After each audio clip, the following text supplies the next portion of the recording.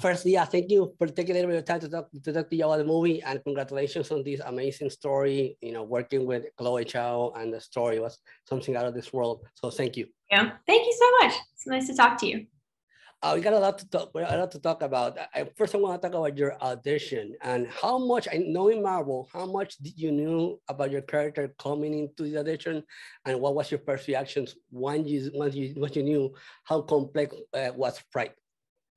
I actually didn't really find out how much I was in the movie script until I literally like signed my contract and had gotten the role, already negotiated everything. They don't tell you anything until you sign your life away, basically.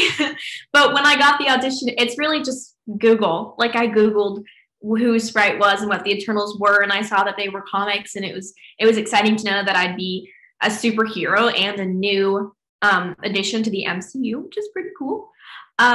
Yeah, it was a very long, hard process. They didn't tell me much. Everything was so secretive.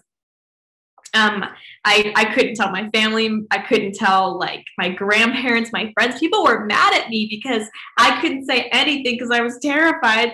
Because of all the NDAs you have to sign. It's pretty scary stuff. But they hand delivered the script to my house and signed for it. They didn't even email it to us. They hand delivered it.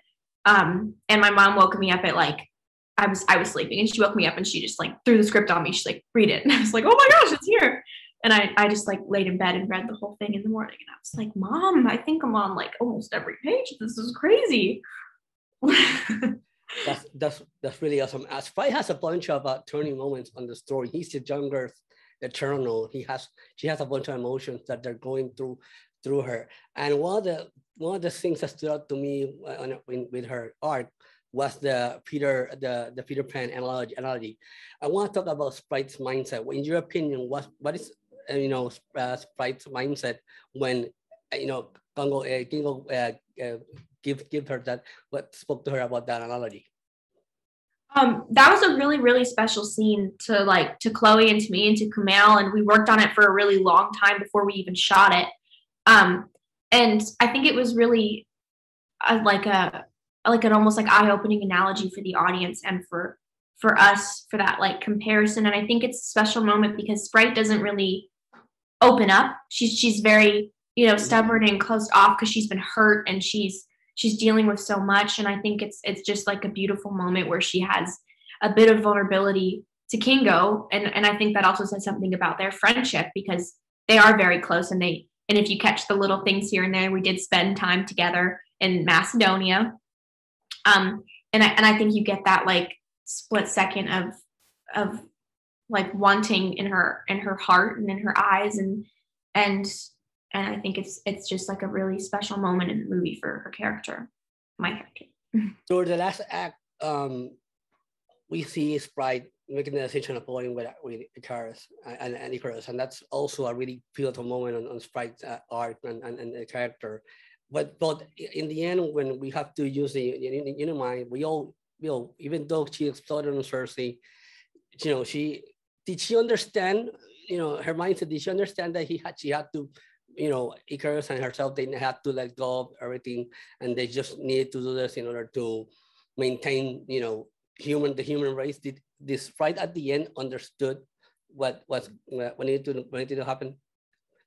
Yeah, Sprite's motives and everything was her hurt throughout her life, and I think she says it deep down she actually loves humans. She envies them. She wants to be one, and she's so hurt and devastated that all she wants is to forget.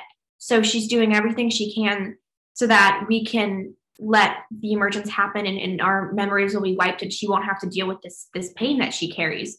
And she needs it and wants it so badly that she'll do anything. But of course she realizes that it was wrong and it was selfish, and that's really hard for her.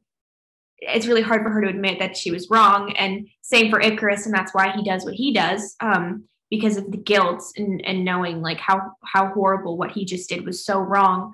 And yes, at the end I think she does understand that like it was the right thing to do, and I think she knew it all along. She was just sort of lying to herself because she was so desperate to get out of this and get off of Earth and just be done with it.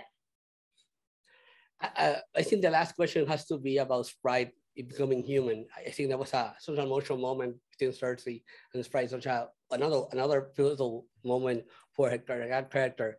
How much are you willing to explore that side of Sprite after the Eternals? Are you open to the idea? What would you like to see? Oh, obviously. Yeah, I don't know anything right now. They don't tell me anything. I would love to see her on Earth. I would love to see where she's gone and what she's doing. I mean, maybe she's gone a little crazy. Maybe. I mean, I don't know. I think about it a lot, actually. I'm like, would she be a teenager? Would she be an adult? Like, I don't know when or if we'd shoot the next movie. So no idea. But I think about it a lot. I would be open to just about anything. I think it's really exciting. I mean, to be in another Marvel movie, I'd be like, hell yeah, sign me up. Of course.